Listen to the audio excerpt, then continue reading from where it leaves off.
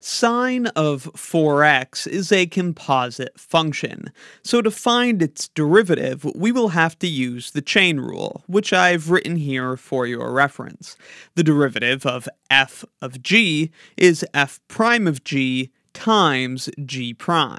In our case, with sine of 4x, f of x, the outside function, is the sine function.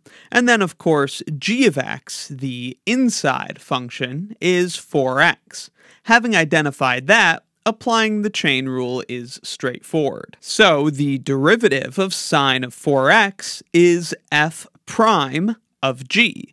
That's the derivative of the outside function, the derivative of sine, which is cosine, leaving the inside function, g of x, which in this case is 4x, unchanged.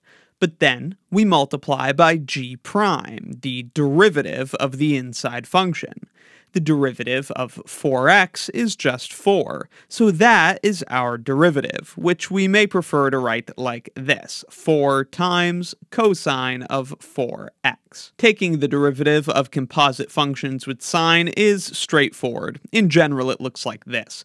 The derivative of sine of a function u is cosine of u times the derivative of u with respect to x, just like we saw here. Let me know in the comments if you have any questions, and be sure to check out my Calculus 1 course and Calculus 1 exercises playlists in the description for more. Thanks for watching.